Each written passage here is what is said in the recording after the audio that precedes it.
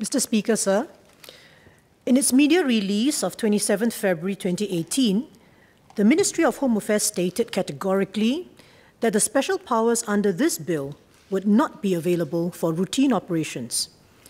2 weeks later, on 15 March, MHA repeated that the bill would not apply to day-to-day policing.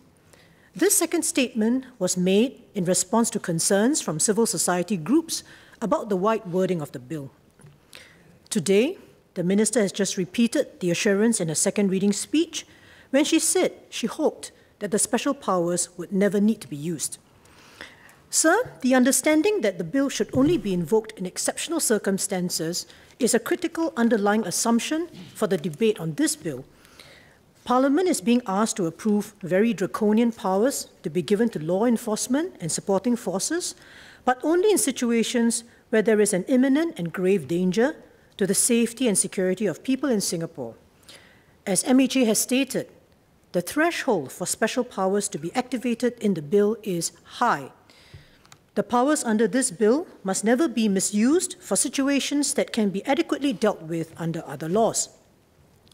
This bill serves to repeal the Public Order Preservation Act, or POPA, enacted in 1958, but its aims are wider.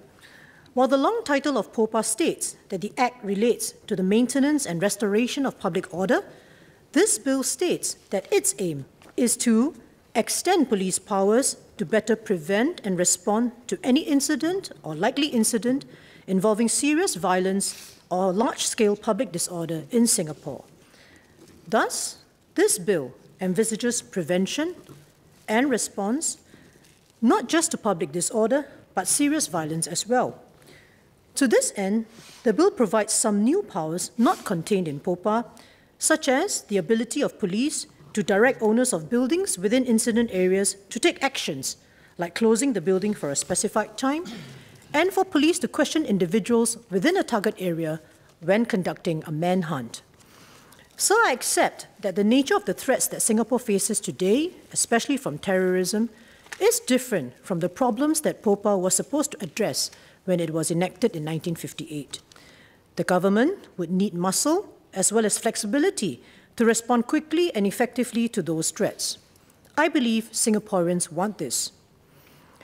Under the bill, the Minister can issue an activation order under Clause 8 if he is of the opinion that a serious incident has occurred, is occurring, or is threatened, and that the use of the special powers under the bill would be necessary to achieve the objectives of preventing the occurrence, reducing its impact, or controlling and restoring public order. According to Clause 9, the Minister's activation order must specify the nature of the serious incident, the duration of the activation order, and authorize the Commissioner of Police to exercise all or any of the special powers under the bill. It seems to me that the principle of proportionality should be a cardinal principle in exercising all the powers under the bill. Not only must the Minister's threshold for issuing an activation order be high, the decision of which special powers are really needed to deal with a particular scenario should be deliberately considered case by case. And earlier, during the Minister's second reading speech, she confirmed that for each incident, the Commissioner of Police would consider the need for each special power as commensurate with the nature of the incident. What should also concern us today is whether any of the provisions in the bill seem to be too wide or involve too much of a compromise on competing public interests, such as public accountability.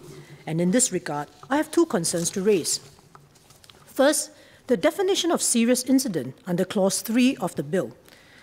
Clause 3 defines serious incident to include not only terrorism-related offences and acts of serious violence, but also acts causing large-scale public disorder. There are 5 factual illustrations for the scope of Clause 3. The first 3 scenarios concern the use of explosives and firearms and the forcible taking over of public transport, which to most of us warrant an exceptional response from the authorities. However, the last 2 illustrations which concern public disorder are more controversial. Illustration D covers a sit-down peaceful protest that grows in size such that there is impediment to paths, roads, and normal business. Illustration E is about a group protesting in the street that grows in size and then starts to commit violent acts, which sounds to me like rioting, which is an arrestable offence under the Penal Code. I would like Minister to explain why the existing laws are not adequate to deal with such scenarios as in illustrations D and E. In addition, it seems to me that in these scenarios, any law enforcement operation would not be tactically sensitive to warrant the use of special powers such as the communication stop orders, a topic I shall deal with next. Sir, notwithstanding what the Minister has said about the communication stop orders, I'm still most concerned about Clause 30 and 31. It is stated that the Commissioner of Police can issue a CSO to ban the making of relevant films or pictures and to ban exhibiting or communicating any relevant film or picture or relevant text or audio message. The Commissioner can issue a CSO if he is of the view that exhibiting or communicating such relevant pictures, films, text, or audio messages would prejudice ongoing law enforcement operations relating to serious incidents or endanger the safety of the public or law enforcement officers during the law enforcement activity. The terms relevant picture or film and relevant text or audio message are defined in Clause 2 broadly to mean those made while the special powers are activated and which are related to the target area or law enforcement activities in the target area. Under Clause 31, a police officer can direct persons to stop making, exhibiting, or communicating such relevant films, pictures, text, or audio messages. Police can also compel the deletion and the surrender of such material and require persons to provide information on the recipients of any communications. So I appreciate fully that when a tactical security operation is ongoing, the details of a target area and the deployment of law enforcement require secrecy for maximum efficacy. Past incidents such as the Mumbai attack in 2008 have shown that TV footage of ongoing operations had given perpetrators live information on the presence and tactics of law enforcement, enabling them to anticipate the actions of law enforcement forces. However, on the other hand, it has also been proven in past incidents that footage or photographs taken at the scene of major incidents prevented fake news and enabled the truth to emerge after the incidents were over. For instance, in 2009, a G20 summit meeting was held in London, and a police operation codenamed Operation Glencoe was mounted to manage protesters. While the operation was on, a man named Ian Tomlinson suddenly fell and died while in the vicinity. Police initially denied that they had any altercation with him until a video taken by an American there on business showed Mr. Tomlinson being pushed to the ground by police. This led to inquiries that uncovered the truth, which would not have happened had contemporaneous videos not been recorded.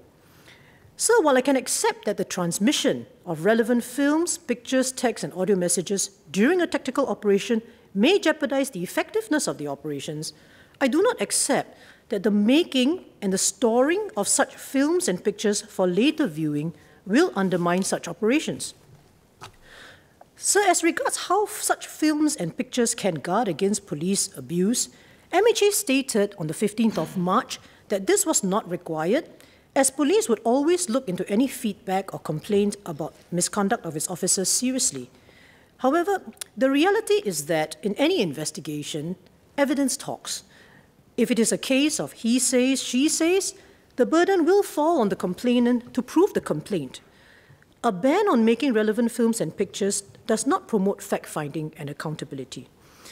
Now, I note what the Minister had said earlier in her second reading speech about the operational difficulties that the police may face on the ground to distinguish between who is simply just making a film for record or who is contemporaneously transmitting the films. And as a former police officer, I understand that difficulty fully.